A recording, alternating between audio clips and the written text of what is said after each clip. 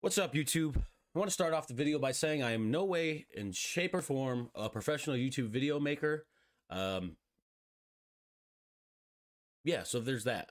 But the point of this video is I had an issue where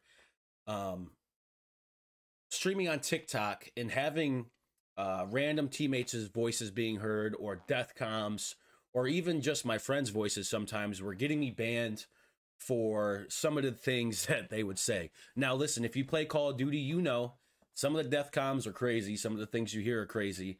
And TikTok is not very light on their community guidelines. So you happen to get banned a lot. If you stream Call of Duty, you probably understand.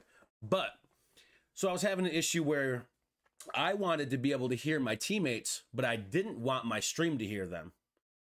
So it just takes out that whole getting banned for other people, so that if you do now get banned, it's because of you. But I figured it out. So with the new 28.03 update on OBS, you can actually make it so that the stream cannot hear your teammates, but can hear the gameplay and your voice. So with that being said, you want to go to OBS. You want to make sure that you're fully updated to the newest version, 28.0.3. And then on your scene where you're actually live on TikTok, see, I named mine TikTok Live. You actually want to go to your sources, right? Click that ad, and you want to go to the application audio capture.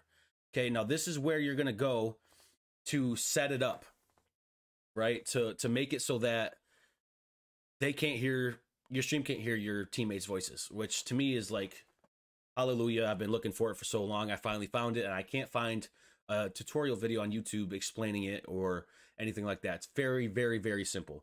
So you add the application audio capture, you change it to whatever name you want. I'm going to change mine to game audio, and then you just click OK. So on here, it's going to pop up this window, right? So when you have your game application open, you actually will have it underneath this window. It will say Modern Warfare, Warzone, whatever the case may be. And you actually click on that particular one, right? And then you click OK. So after that's done, down here, you'll see that I have my desktop audio muted, and now I have my game audio from the application capture, right?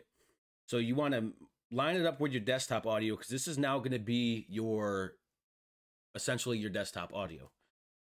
From there, you want to go to Advanced Audio Properties. Okay, it's going to pop this thing up, and you want to find the game audio, right? Or whatever you named it. You want to go over to Auto Monitoring, and you turn it to Monitor and Output. And then you just click Close. And that literally will make it so that your stream can hear your voice and your gameplay, but not your teammates' voices or the death comms. Very, very simple. As I said in the beginning, I'm not a professional YouTube video maker, so I explained it as best as I could. But if you did like it, it helped you out, just leave a like on the video.